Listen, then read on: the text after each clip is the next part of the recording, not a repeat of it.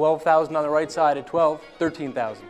13,000, the left side has it again at $13,000. Is there any advance over 13,000? Fair warning, selling 13,000. Sold pedals. In the age of cut and paste, there's still something special about the first or only copy of something. Back in June, Christie's, the giant auction house, sold the Richard Green Library, a collection painstakingly put together over the course of a third of a century.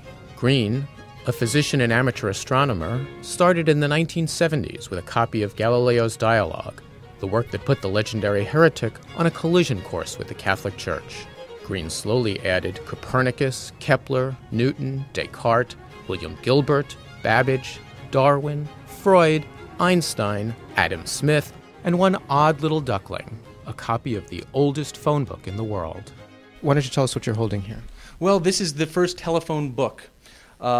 New Haven, Connecticut got the first telephone exchange, and this is the full listing of 391 subscribers to that original exchange. While there were some earlier one-page listings of names of people who had telephones, this is the first book, as we know a telephone book today.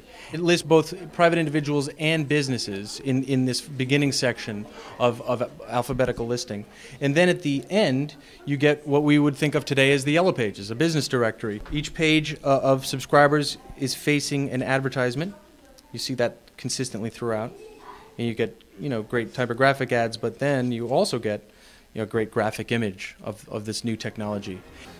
Pick up the receiver, say hello, say that is all when you're done talking, and the other person should say okay.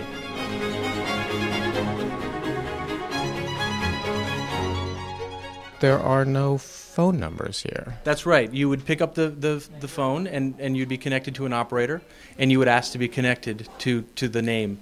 To obviously an individual or a business. Hold it on end so we can see how thick this book is. I'd say it's about a little more than 1/8 of an inch.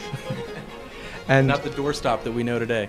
Interest on this, I have 16,000, 17,000, 18,000, 19,000, 20,000.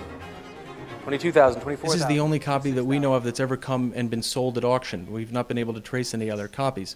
So while there may be copies that are in institutions or in libraries or maybe squirreled away in an attic that haven't been discovered, this is the one that we know that's been on the market. The big-ticket item at the auction was Copernicus's 1543 on the revolutions of the celestial spheres, which sold for $2.2 million. But a post-auction statement by Christie's singled out another sale as particularly noteworthy. 75,000, 80,000, 85,000, 90,000. At 140,000, are we all done at $140,000? Fair warning, selling right up front. 140,000.